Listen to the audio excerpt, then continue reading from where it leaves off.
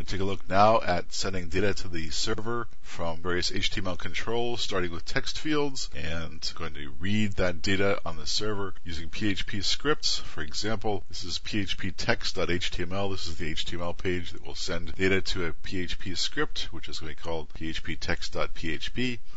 And I'm going to see how to recover the data from a text control on the server using PHP. So this page asks what is your name. You might enter your name and then click the submit button. And as you see, the data has been retrieved by phptext.php and it accurately retrieved my name and says your name is Steve. Let's take a look at how this works in code now. This is going to be an HTML form. The method is going to be post, just for a little bit of variety. The action is the URL to which you send your data. That's going to be phptext.php. That is the script, the PHP script that is going to read the data once it's sent to that script and read it and be able to interpret that data. And there'll be an input control, which is type text. This is a text field, and the name of this text field is just going to be name because it's asking for the user's name. So the parameter that the data will be sent to the server under is name. That we'll be able to recover the data the user entered as their name using the parameter name, as you're going to see in a minute. And that is so that's a text field. Its name is just simply name.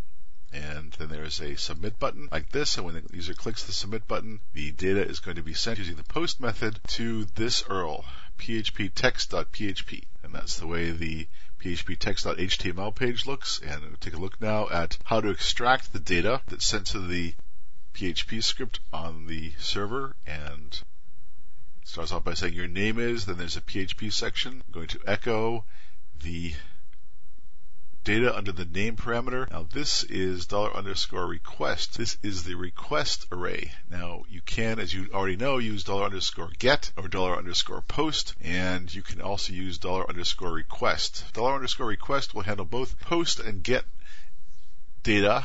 And so if you don't know which variety you're using, which HTTP method you're using, post or get, you can also use the request array, $_request in PHP. And this example is just going to demonstrate that you can recover data using the request array as well as the post array or the get array. But if you're using the get method, you can use the get array. If you're using the post method, you can use the post array. If you're using either method, you can use the request array.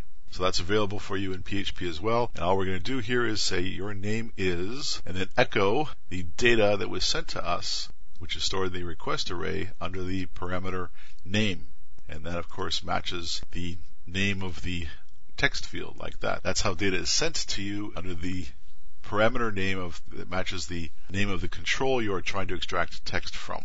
So there you are. You say echo $_request, and you say the name of the parameter you're interested in this case that's just name, and the result, as you see here, is that you're able to recover the data that the user sent to you in the text field before clicking the submit button from the request array. You can also use the post and get arrays if you like. Both are available for you in PHP as well as the request array, and that's very simply how you recover data sent to you from a text field in a web page using PHP scripts.